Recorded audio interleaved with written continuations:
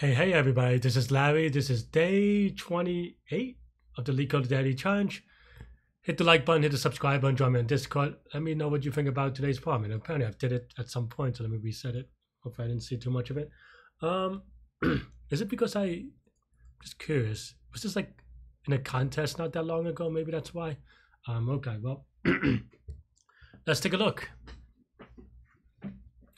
Oh yeah, hope everyone's having a great day, a great weekend. I'm kind of tired. Long weekend. I've been just working out a lot, to be honest. And yeah, not in shape enough to work out a lot. That's basically the story. I think today I am going to do an extra problem, especially since I did this during the contest, I think half a year ago, which is not that long ago.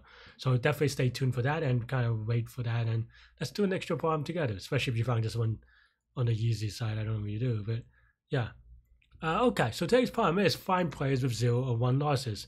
So you basically have winners and losers, and then answer 0 have not lost and have won. So, okay. Yeah. So you have to play at least 1 match, of course. So, okay. So, I don't know, just for winner, loser in matches.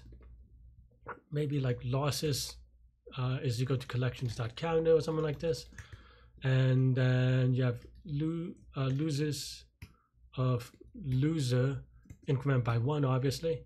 And the reason why I want to do this is so that maybe I could just do it this way, something like this.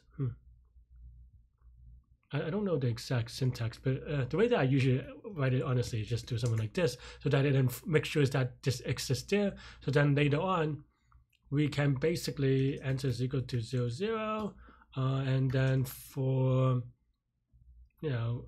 player in losers dot keys or losses. Oh, that's why I got a little confused. It's losses, right?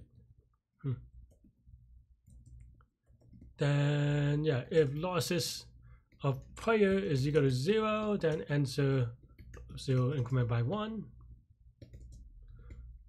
Else if losses of player is equal to 1, answer of 1, and then return answer. Alright. I suspect that's it, unless I misread the problem.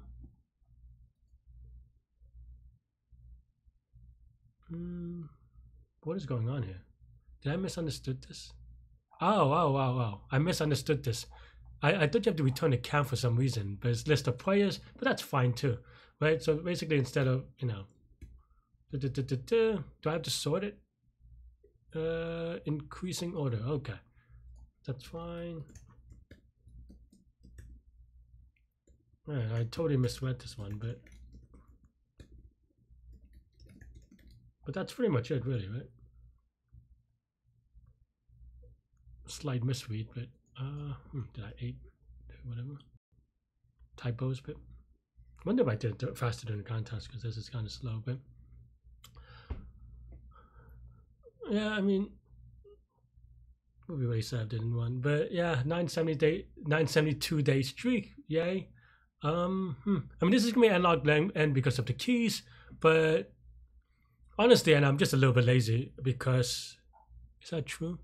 Yeah, because when it's a 10 over 5, so you could maybe do some, I mean, like you could have an array of Boolean or int values or something like that. But in that case, just to get rid of the sorting, but then, maybe you could also argue that that's a linear sort.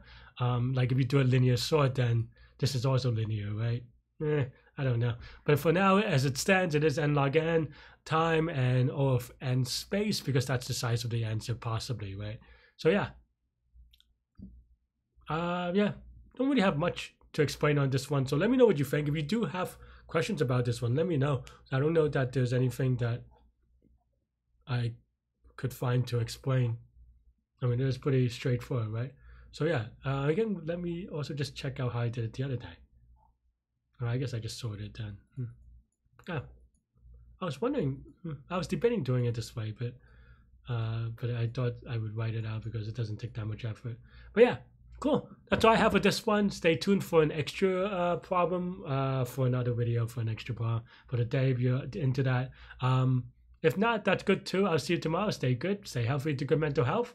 I'll see y'all later and take care. Bye bye.